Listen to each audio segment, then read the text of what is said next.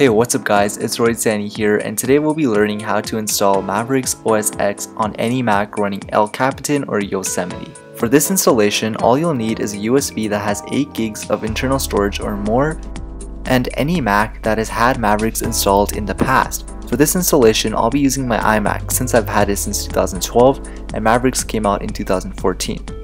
If you're not sure, you can always go onto the App Store and click on Purchased, and it'll give you a list of all the softwares that you have upgraded to in the past. Now first off, all we have to do is download a copy of Mavericks. This might take over 20 minutes and this is going to be saved in your Launchpad or Applications folder.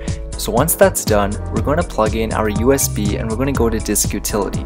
From here, we're just going to click on our USB. So for me it's the Lexar, and I'm going to click on Erase, and we're going to make sure it is OS X extended journaled and GUID partitioned, and we just have to go ahead and click Start. So this is going to take about 2 minutes and we'll get back to you guys soon. Alright, now that we have the USB and the software downloaded, we're going to go ahead into Users and Groups, and if you don't already have a password, you're going to create a new password because you do need one for the next step, which is through terminal. So just go ahead and create any password and lock it up afterwards and you're good to go. So now at this point we're ready to make the bootable USB. So you're going to take a backup of everything that you need because once you install Mavericks, everything will be deleted. So go ahead and open up terminal and you will be pasting this command, and that's all you have to do. Once you paste it, you will need to type in your password as well. The password won't show. If you guys want for reference, you can always visit this website that I'm basing this tutorial off of. And you guys can also just put in your password. It's not going to show, so once you type that command in, it's going to take about another 20 to 60 minutes. Some people say it can take up to an hour. At that point you're ready to install, and once the bootable USB is created, you can take a backup of anything you want and you should be good to go. Alright, so now it's time to shut down and reboot with the USB inside into the bootable disk mode.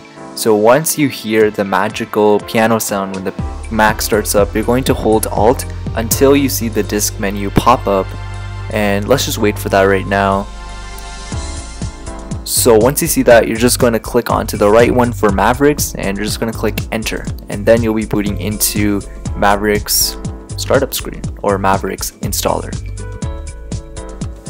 Now all we have to do is click on Disk Utility, and we're going to be erasing the SSD on this MacBook Air.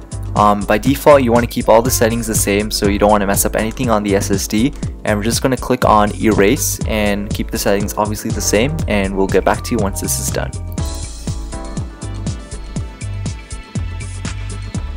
Now it's the easiest part. All we have to do is click on Install OS X, and we just have to go to the installation screen. This part is pretty straightforward. Just have to click Accept. There are 2 parts to this installation. The first part is this, but we have to click our Macintosh HD drive. Don't click the USB, that obviously wouldn't make sense. You want to install Mavericks to your current hard drive or SSD in your Mac. If you have more than 2, then obviously you can choose which one you want. And now all we have to do is wait for the installation. Alright, that definitely took a good 30 minutes and it just booted back into the installation screen. And the installation just continued. So once it boots, don't go through the holding the Alt button process, just let it boot regularly and it will continue and you'll be into Mavericks. So this is basically the end of the video. I hope you guys enjoyed this tutorial and I hope it helped you a lot. If you need any help, leave a comment down below or email me and I'll be sure to get back to you. See you guys later.